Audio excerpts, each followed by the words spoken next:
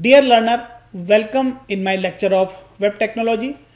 Today I am discussing the second part of creating a table using JSP example creating a table database. I am Dr. Ashutosh Bhatt, Associate Professor, School of Computer Science and IT, Uttarakhand Open University. So the learning objective of this lecture: implementation of database connectivity, storing data in the database table and fetching data from the database table in JSP.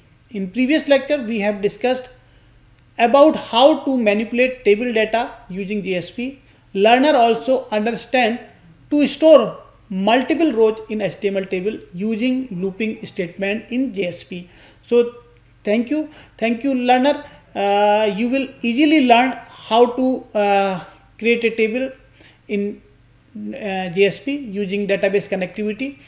So see this slide where how to connect to the database. So it is very important. This is the set of four statement, four syntax. So by using these four statement, we can connect any table with JSP. So the first line, this is the JSP code written inside less than percentage and percentage greater than. And the first line is class.forName sun.jdbc.odbc.jdbc driver. So you have to write this line. So this will load the software driver that can talk to the database. So we are loading JDBC ODBC driver, we are loading here. So it is under, because we have to write the complete path, because it's the vendor is Sun Microsystem. So it is sun.jdbc. JDBC is a package, ODBC is a package. So inside JDBC ODBC package we have JDBC ODBC driver. So we are loading this JDBC ODBC driver by this line. Now in second line, connection con equals to null. So initially we are writing here we are creating here object of connection class. So initially it is null. Now in third line, connection equals to driver manager dot get connection. So the connection, this is already it is null. Now we are giving here connection string to this one, so that connection will be established. So connection equals to driver manager dot get connection. Driver manager, in first line we have already loaded the driver. So driver manager class is there. So we will write driver manager dot get connection. We will acquire the connection, and JDBC dot ODBC dot. So this is the data source name, DSN it is called. So we have to already create it already. And this Frank is a database DSN name. So you can understand it very easily because how to create the DSN. So this DSN need to be created before this one. So this is DSN. So by this line we can directly connect it with the database. And in the fourth line, out.println database connected message will be displayed. If not connected, if not connected, then this line will not display. This output will not flashed on our screen. Now see this again the same statement are also repeated. Connection con equals to connection dot create statement also we can write. So suppose we have to this is only for connection creation. Now after creation of the connection, we have to run the queries. So here string s equals to insert into manager values Charlie. So suppose in our database only we have one field. So we will write here insert into manager. Manager is a database name, sorry, table name, and values we are giving here only one value, because maybe it has only one field. So this way we are inserting the value in the, suppose we have a table with multiple field. So we will write here multiple values also inside this insert into manager values inside the bracket. After writing this statement, we will execute it. So statement dot execute update. In case of select statement, we will write statement stm dot execute query, but in case of insert command or modify command, we will write execute update. So stm dot execute update is written here, and s is a string. So inside S we have this query. So when we will write execute update, so it will execute the S means query which is written inside the S.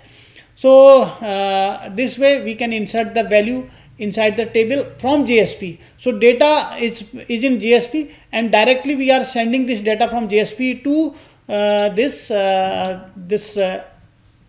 SQL, and the data may be in form of collected from the text box. It may be collected from directly inputted by the user. And finally at the end we will close the connection, and finally we will display the message database is closed out.println. Now see, the same statement are also here. Class.forName, it is a first statement. Class.forName, you can see here class.forName, and inside forName you will write the driver name. So driver may be different, driver of Oracle may be different, driver of SQL may be different. So accordingly we will write the driver. Class.forName, driver manager dot get connection, and then connection equals to driver manager dot get connection. Then we will write the statement connection dot create statement, and finally S equals to this statement insert command, and we will execute the command execute by execute update. So so this is the statement here again.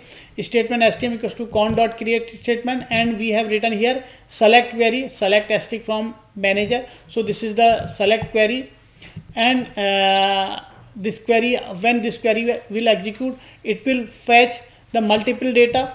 So this multiple data is fetched by execute query, stm dot execute query. So stm is a statement which is initially blank. By this statement stm equals to con.create statement, we have created the statement, but initially it is blank. So stm dot execute query, this statement will executed by execute query command, and the argument of this execute query, that is S is a S means already in S we have select asterisk from manager. So from manager where we have inserted the value, so all the values will be fetched, and these values will be stored on the result set R. Now inside the R may be the tabular data. Result set is a vector type class.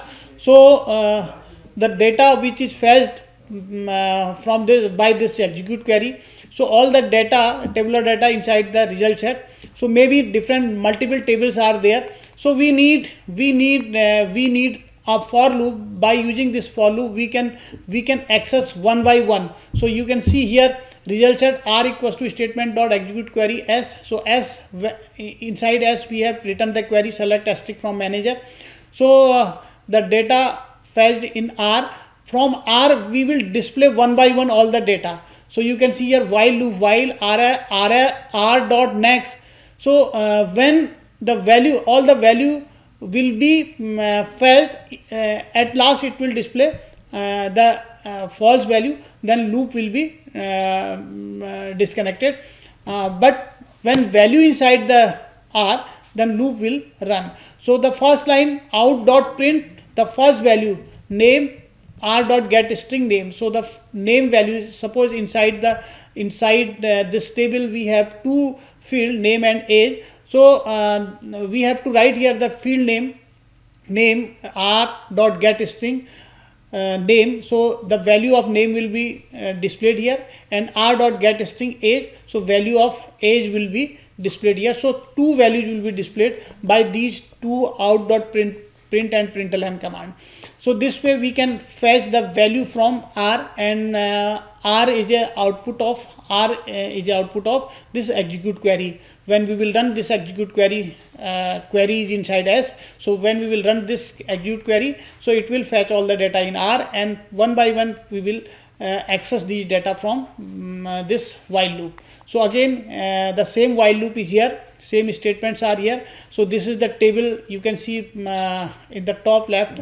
So in this table we have two field, name and age. So these two values we can access one by one in the previous one. But suppose we have to access only one value, suppose only name we are circled in red color. So suppose we are accessing the name, then we will write R dot get string. the age is an integer, so in that case we will write r dot age is also accessed by get string, because all the value is accessed through get string, not get integer. And suppose we have to process it, then we will convert it into integer. So here r dot, you can see here r dot, only one value we are accessing here. So that is r dot get string name, only name we are accessing here. In the previous example we are accessing name and age both. So here we are accessing only name, so we can access both value, we can access only one value. So this is also the example, same example. So finally we can say this is the complete program. Finally we can say this JSP is very useful for the database connectivity, for storing the data in the database as well as fetching the data from the database. So this at last you can see this complete program. So in previous slide we have explained you the thing one by one in different pieces, but the completely you can see in one program. So this is the program. So first of all we have to write page import java.sql.star. So this is important when we will start database connectivity. So this java.sql package we have to import. Then table will start. The first row, that is heading row. So we will display title, author and ISBN. So these are three headings: title, author and ISBN. So we have mentioned their width also: th width 50%, th width 25%, th width 25% again. So these three heading will be displayed. Now the JSP statement will start, try block will start, and by class.forName we will load the driver. Here we are loading the Oracle driver, oracle.jdbc.driver.oracle driver, and in second line connection con equals to driver manager dot get connection. So here we are writing the connection string, that is jdbc :oracle thin is a DSN name, and @localhost means same computer is the server also. So we are writing here localhost. Otherwise some different computer is server, then the path will be written here in place of localhost. And 1521 is the port name. So system and manager, system and ASCII2 is the system is a username and ASCII2 is the password. By default system and manager, Scott Tiger are the username and password. So maybe here Scott Tiger or maybe here system manager. So whatever the username and password we will write here. Now see in third line statement stmt equals to con.create statement. So here we are creating a blank statement. Then string SQL equals to select asterisk from book data.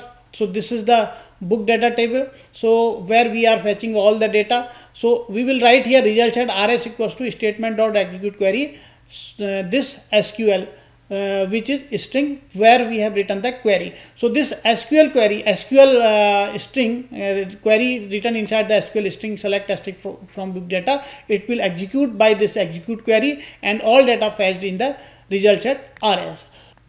Finally this while loop, where we will display all the data while rs.next, and then this JSP statement will close. TR means table row will start. So these three table data of first row of the table will display here by this table percentage equals to rs.getString title, author and ISBN. In previous slide you can see these three heading title, author and ISBN. Accordingly these three value will be accessed and these three value will be displayed by percentage equals to rs.getString title. So title field, value of title field of first row will be accessed here, and rs.getString author, so the second field author, its value will be accessed from the table, and third field ISBN, so its value will be accessed and accordingly will be printed inside this table, second row of the table, and curly bracket of the